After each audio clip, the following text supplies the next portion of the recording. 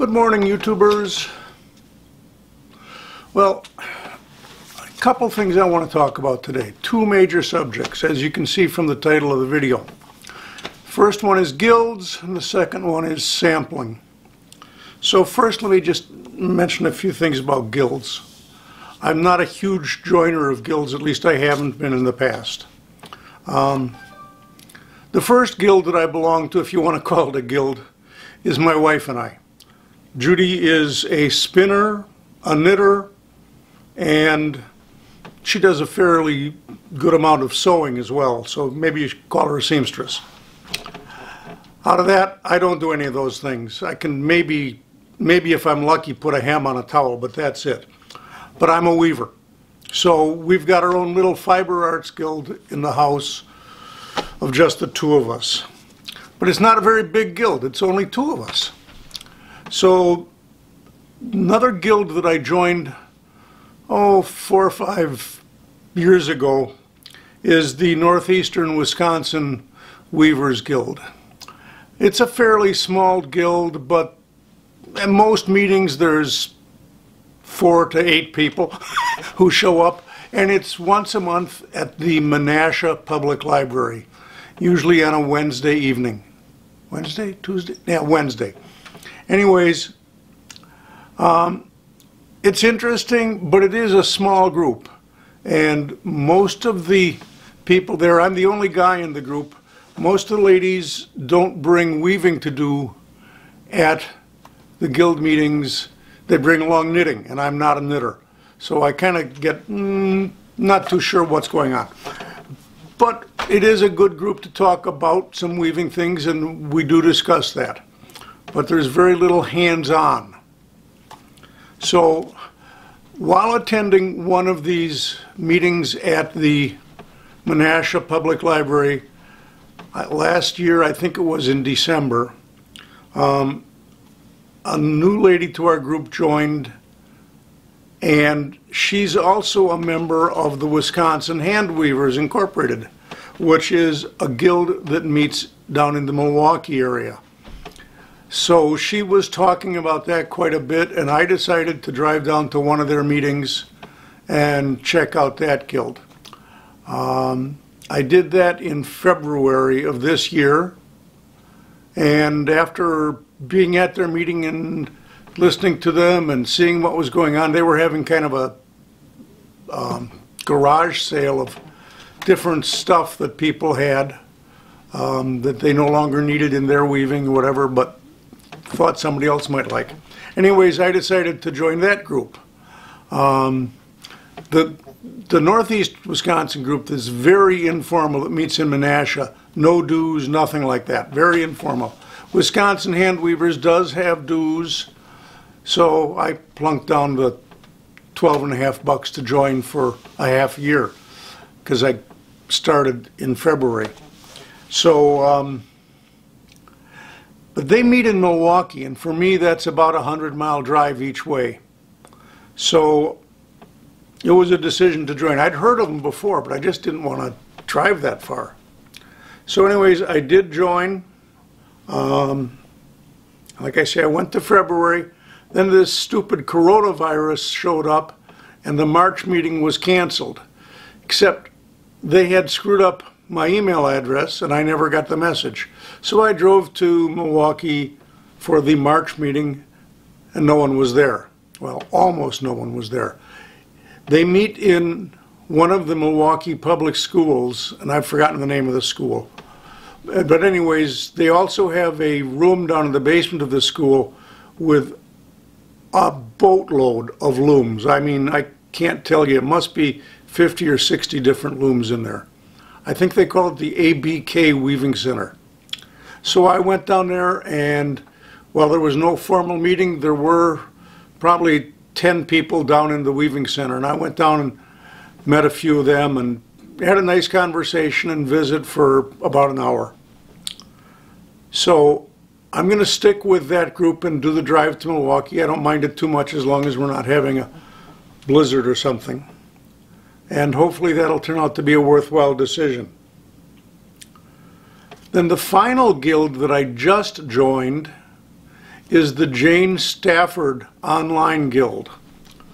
That one, I think she charges like about $100 Canadian. Anyways, I joined it, and with the exchange rate and everything, I think I paid $71 and some odd cents for a year's membership. But the advantage to it is that guild's been going on for like 3.5, 4 years, and you get to watch all the videos from the guild and see everything that's happened since day one. So during this coronavirus thing, I have binge watched the entire first season of her guild / classes, and I'm about halfway through the second season. I'm finding it very interesting. I probably won't go along with everything she suggests, but that's normal. Who goes along with 100% of everything from anybody else? One of the things that Jane Stafford talks about is sampling. She recommends trying a lot of different samplings. So my next big planned project calls for about 6 yards of material, and it's going to be using 16-2 Codalin. Now, I did a small project with 16-2 Codalin 2 or 3 years ago, and I wove that in a twill. Stupid telephone. Just a second. Well, YouTubers, I'm starting over in kind of the middle of this video. I had that phone call from someone, and then I restarted, and then the battery died like a minute later. So I've forgotten where I was, but I think I had mentioned that I joined the Jane Stafford Online Guild. So I'll edit the video to make it look like I started here. I joined about a month ago, and I've been binge watching all of her season 1 videos. I'm about halfway through the season 2 videos. I'm learning a fairly good bit. One of the things I like about it is that she is a Louet loom dealer, and she uses mostly Louet looms, and since I've got a Louet Spring, and that also is her favorite loom, there's some good tips on there. So that's really helpful for me. I mean, I've taken classes elsewhere. I went out to Vavstuga. Very interesting. I learned a lot. I'm also learned that I'm glad I don't have a Glamocra loom, because I just didn't feel comfortable with it. I do feel much more comfortable with the Louet. Okay. One of the things that Jane talks about in her videos is sampling. I'm going to try not to give away any of her stuff that she talks about in terms of teaching, but I will say that she recommends sampling an awful lot.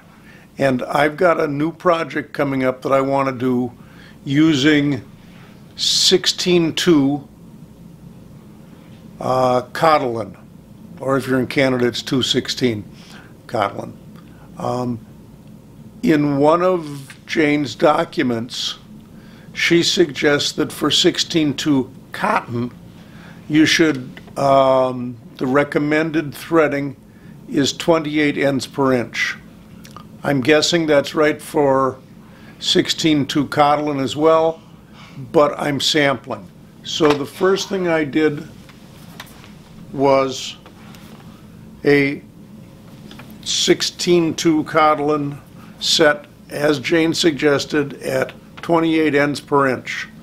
I've woven it, taken it, cut it off the loom, and run it through the wash just to see how it is, and it feels really decent. Right now on the loom, I have got that same warp reslayed from a, this was done in a 12 dent reed slaying 2, 2, 3, 2, 2, 3, 2, 2, 3. Now I'm in a 10 dent reed, slayed at 3, 3, 3, 3, 3, 3, 3s all the way to get me 30 ends per inch. And I'm going to try weaving this. When I get done with using up the end of my 2-yard warp here, I'm going to take it off the loom and run it through the wash machine. And once I've done that, I will decide which I like better, the 28 ends per inch or the 30 ends per inch. And I'm trying to be very careful to get about the same number of picks per inch as I have warp threads per inch, which is why, if you look at this, I did a checkerboard, and they're pretty square because I have the same number of threads of warp as I do weft between the checks. And I'm trying to do the same thing with what's on the loom. The difference being, so I can tell them apart after the fact, is for this one I used red warp threads for separators and red weft threads for separators. And the one that's on the loom still, I've still got the red warp threads, but I now have green weft threads so I can check out whether or not things are square when I'm counting my threads. Anyways, that's what I'm doing for sampling. Let's advance this warp just a little bit.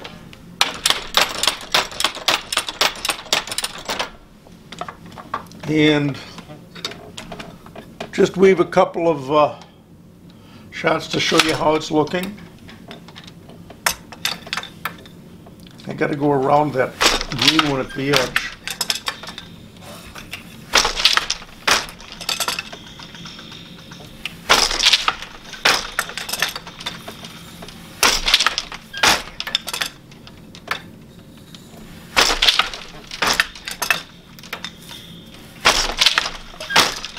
Let's zoom you in a little bit. Whoops, wrong way.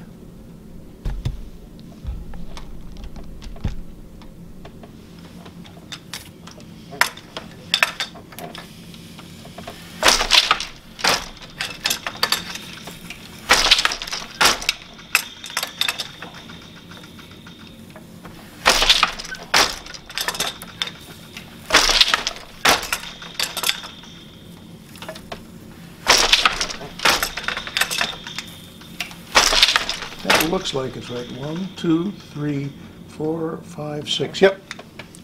So there's the white. Now we'll put in a green.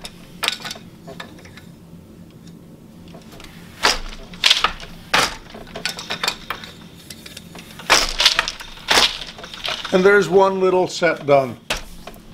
So I'll let you know in a future video the results of this sampling, whether I choose to do my big project that I'm hoping to do with 28 or with 30 ends per inch when I get around to it. But it'll be a plain weave, which is why I'm sampling in plain weave, and it'll be either 28 or 30 ends per inch. There's the first sample that I did at 28 ends per inch of 16-2 Codlin. Then I decided to try for 30 ends per inch. Not a big difference, but I just wanted to see if there was one and what they felt like. So here's the 30 ends per inch sample. We'll bring it in close. And this one, instead of using a red weft accent, I'm using a green weft accent. That's how I can tell which one is which after they're off the loom like this. So yes, I did have to reslay the reed, but I didn't have to redo the heddles or any of that stuff. I just cut one off, reslayed the reed, retied, and finished. I think I am going to use the 28 ends per inch one. How do I describe it? Just that little bit makes the cloth feel just a little bit softer and lighter. It's got, you won't be able to see this, but when I hold it up to a window, I can see a little bit of negative space in that, little bit of openings between. If I hold this one up, not quite as much.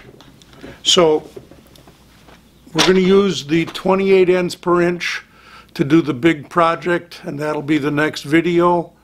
I need a new shirt. So anyways, that's what's going to be next, and that's what I've done for sampling. So if you like my videos, I'd appreciate you subscribing. If you're already a subscriber, thanks a million, and we'll catch you the next time around on YouTube. Bye-bye.